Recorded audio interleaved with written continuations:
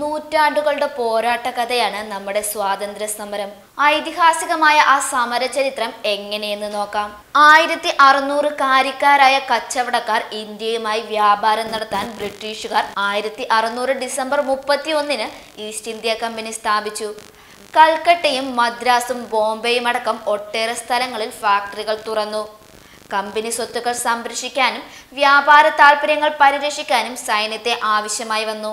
East India company സൈനികവും രാഷ്ട്രീയവുമായി കരുത്തരായി. 1757 Plassey യുദ്ധം കച്ചവടത്തിന്റെ മറവിൽ ബ്രിട്ടീഷുകാർ കൽക്കട്ടയിൽ കോട്ട പണിയാൻ തുടങ്ങി. ഇന്ത്യൻ ചരക്കുകൾക്ക് നികുതിയും ചുമത്തി. ഇതിനെ എതിർത്ത ബംഗാൾ നവാബ് സിറാജ് ഉദ്ദൗള 1756 കാസിം ബാസറിലെ ഇംഗ്ലീഷ് ഫാക്ടറി പിടിച്ചെടുത്തു. വില്യം കോട്ടയം കീഴടക്കി. 1757 പ്ലാസിയിൽ നവാബിന്റെയും റോബർട്ട് ക്ലൈവിന്റെയും നേതൃത്വത്തിൽ സൈന്യങ്ങൾ ഏറ്റുമുട്ടി. രാജസദസ്സിൽ അംഗമായിരുന്ന മിൻ ജഫാറിന്റെ വഞ്ചനയിൽ ദൗള കൊല്ലപ്പെട്ടു. ബ്രിട്ടീഷുകാർ മിർ ജാഫറിനെ ഭരണാധികാരിയാക്കി. 1859 ഇൻഡിഗോ പ്രക്ഷോഭം അമരിച്ചെടിയിൽ നിന്ന് ഉൽപ്പാദിച്ചിരുന്ന നീലം ബംഗാളി കർഷകരുടെ ജീവിത മാർഗമായിരുന്നു. ഈസ്റ്റ് ഇന്ത്യ കമ്പനി അമരികൃഷി തുടങ്ങുകയും കർഷകരെ കൊണ്ട് കഠിനമായി പണിയെടുപ്പിക്കുകയും ചെയ്തു. ഇതിനെതിരെ പ്രക്ഷോഭം തുടങ്ങിയ കർഷകർ ഫാക്ടറികൾ തകർത്തു.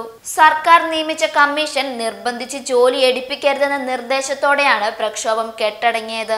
1857 ഒന്നാം സ്വാതന്ത്ര്യ സമരം. ഉത്തർപ്രദേശിലെ മീററ്റിൽ 1857 മെയ് 10 ഒന്നാം സ്വാതന്ത്ര്യ സമരം പൊട്ടിപ്പുറപ്പെട്ടത്. ബ്രിട്ടീഷുകാർ ഇതിനെ ശിപ്പായി ലഹള എന്ന് വിളിച്ചു. തിരകൾ പൊതിയാൻ ഉപയോഗിച്ച കടലാസ് പശുവിന്റെയും പന്നിയുടെയും കൊഴുപ്പ് പുരട്ടിയതാണെന്ന് വാർത്ത പരന്നു. ഈ കടലാസ് കടിച്ചു കീറിയ ശേഷം വേണമായിരുന്നു തിര തോക്കിൽ നിറയ്ക്കാൻ. ഇത് ഹിന്ദു മുസ്ലിം വിഭാഗത്തിൽപ്പെട്ട പട്ടാളക്കാരെ ഒരേപോലെ പ്രകോപിച്ചു.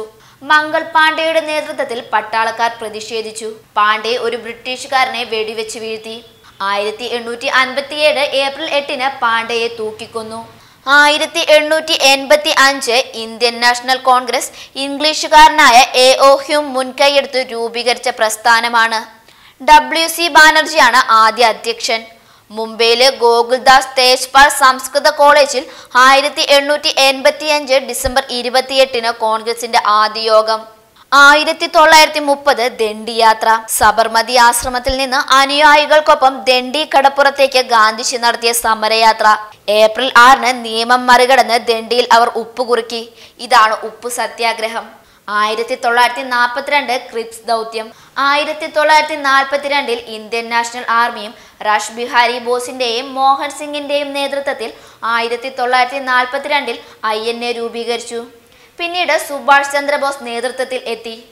ജപ്പാന്റെ സഹായത്തോടെ ഇന്ത്യക്ക് സ്വാതന്ത്ര്യം നേടാമെന്നായിരുന്നു പദ്ധതി. INA ഇന്ത്യയിൽ പ്രവേശിച്ചെങ്കിലും രണ്ടാം ലോക യുദ്ധത്തിൽ ജർമ്മനിക്കും ജപ്പാനുമേറ്റ പരാജയം തിരിച്ചടിയായി. 1947 ഇന്ത്യ വിഭജനം. സ്വതന്ത്ര പാകിസ്ഥാനു വേണ്ടിയുള്ള മുഹമ്മദ് അലി ജിന്നയുടെ കടുംപിടുത്തമാണ് വിഭജനത്തിലേക്ക് നയിച്ചത്. വിഭജനം വർഗീയ കലാപങ്ങൾക്ക് വഴിവെച്ചു. സ്വരുക്കൂട്ടിയതെല്ലാം ഇട്ടെറിഞ്ഞ് ജനങ്ങൾ അതിർത്തിക്ക് അപ്പുറത്തേക്കും ഇപ്പുറത്തേക്കും പ്രവേശിച്ചു. ഹൈദരാബാദ്, ജൂനഗഡ്, കാശ്മീർ, തിരുവിതാംകൂർ നാട്ടുരാജ്യങ്ങൾ ഇന്ത്യയിൽ ചേരാൻ വിസമ്മതിച്ചു.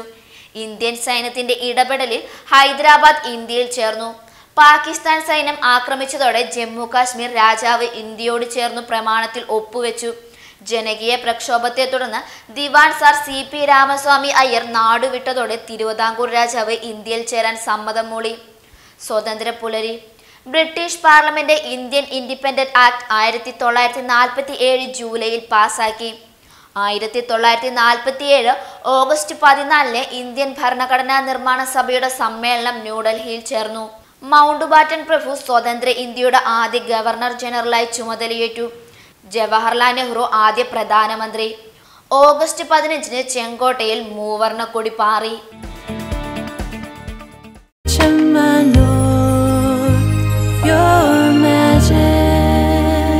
Trusted tradition of 155 years. Chemanur International Jewelers.